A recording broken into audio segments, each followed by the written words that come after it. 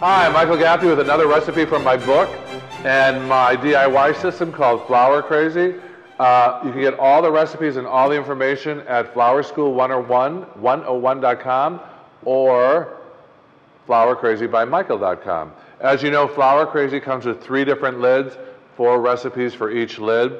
You can do your own, but every recipe gives you perfect flowers every time. Right now we're going to do our All Rose Bouquet. It's right out of your book. And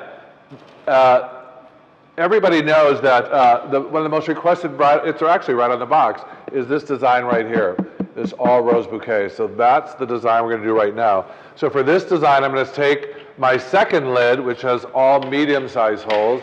And the reason Flower Crazy works so well, it has these little holes angled with little thick lucite circles that'll direct your flowers in the perfect position.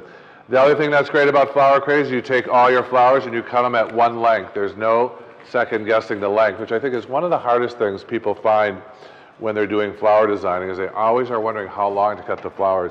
So look at this, watch this. I'm going to cut them all the same length and I'm ready to design.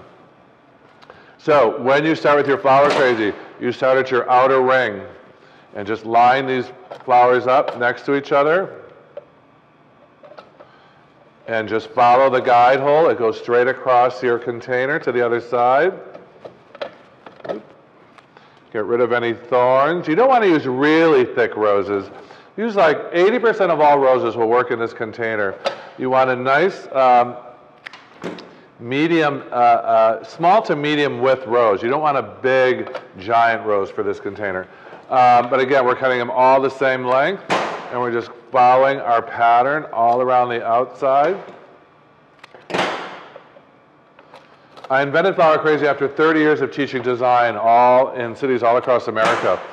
And this makes it easy for everyone to do some really great designing at home. Again, I'm cutting all the stems the same length. So you can see I've done my outer ring and my Flower Crazy lid.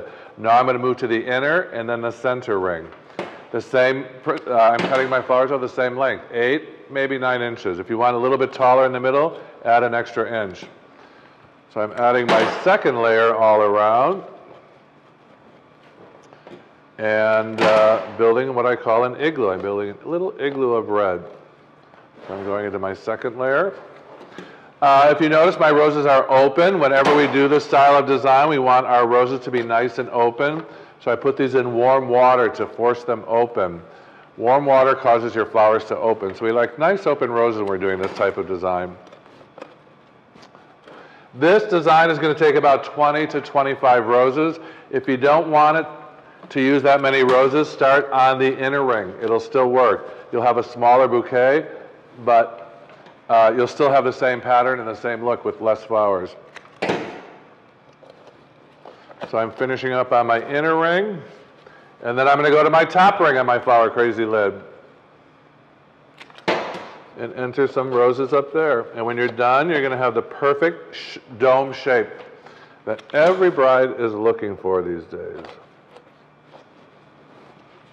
And I often talk about Flower Crazy. The holes give you enough wiggle room, so you're going to feel like a designer, because you can see I can play with them up and down a little bit to wiggle them into perfection. So it still relies on you and your visual eye to create a nice design. Again, one of the most popular designs in America is this one right here. And I did this in about 3 minutes, just following my Flower Crazy patterns in my lid. Watch out for those thick ones.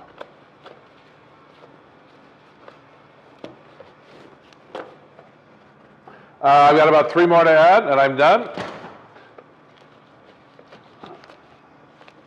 Play with them a little bit, set them into your nice dome. And this is recipe.